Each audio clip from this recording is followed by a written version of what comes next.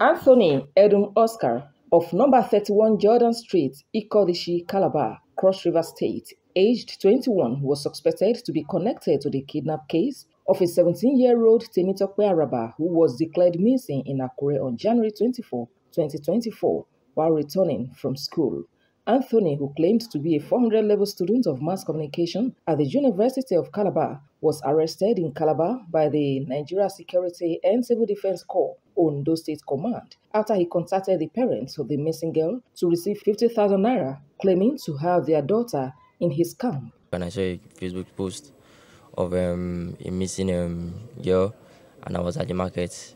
So when I saw the poster, I saw a number under the poster. So I called the number, and I told the number that let the number send me 50,000 naira, which the number did. The number sent 50,000 naira, and I never called the number again. The main reason why they trade because one, my number was I didn't tie then my number to call anybody. I just called the man, and the man sent the money. And one Oluyemi from Okitipupa was nabbed for defrauding Bolaji or Detunde of 300,000 naira on the grounds of providing her visa to relocate abroad. I travel out often. Once obtained, I'm a graduate. I have my master's over there outside, but I was deported. This is my first time. It's not that I'm happy doing it.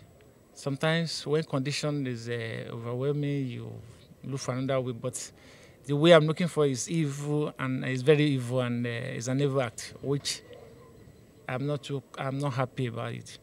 A 22-year-old Timothy Olaya from Ekiti State, who allegedly specializes in stealing phones and other gadgets, was also paraded by the command. Stealing offense, phone. So you've been stealing it before? No, ma. But why did you go into it?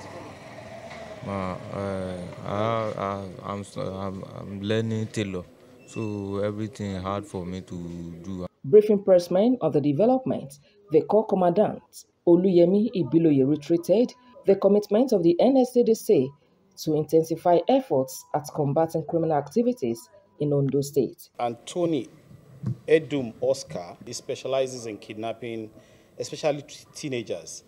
It will surprise you that I'm in touch with my big brother, the Commissioner of Police of Ondo State, who intimated me that the same young man is being tracked by the Nigerian police for another case of kidnapping.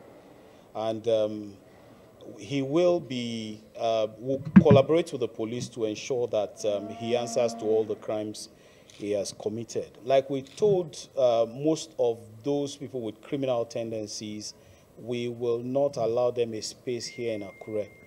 And so if there are some others out there, it's either they relocate or they find other trades. He confirmed that the suspects will be charged to court at the completion of the investigation.